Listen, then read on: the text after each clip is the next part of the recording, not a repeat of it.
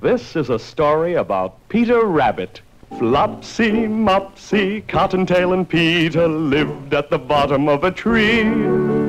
4 little rabbits, tiny baby rabbits, who lived with their mother, Mrs. Bunny. They had long, long ears. And short, short tails. And funny little noses. And pretty little toeses. And they played in the garden all day. They played in the garden all day.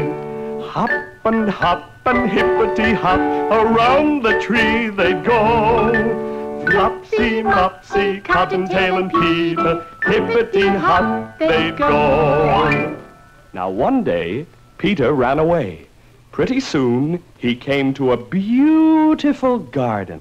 He went sniff, sniff, sniff, and his little nose wiggled. Then he cried, "Oh, oh, oh!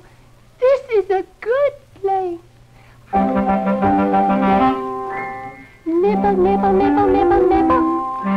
Nibble, nibble, nibble, nibble, nibble. It tastes so good, so very good, you'd eat some too, you would. There's some nice green cabbage over here, and some fresh young lettuce right there, and some very fine carrots over here. I could nibble, nibble, nibble all day. This garden is the place for me to stay." Peter Rabbit was enjoying his lunch so much that he didn't see the farmer come into the garden. The farmer looked at the cabbage and he said, "Who has been eating my nice green cabbage?" Then he looked at the carrots, and there was Peter nibbling at a carrot. The farmer cried, "Stop, thief! I will catch you and put you in a pie. There's nothing quite so good as a rabbit pie. It's a very tasty dish, and I'd like to try to catch that rabbit and put him in the pie.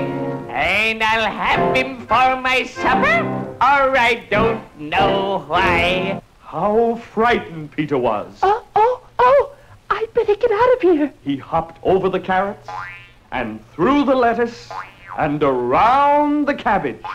And he ran as fast as he could. And he didn't stop running until he was safe at home.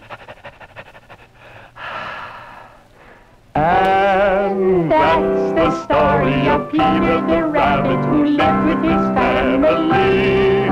He ran away one sunny day, but he ran right back to say, with Flopsy and Mopsy and Cottontail, and his mother, Mrs. Bunny.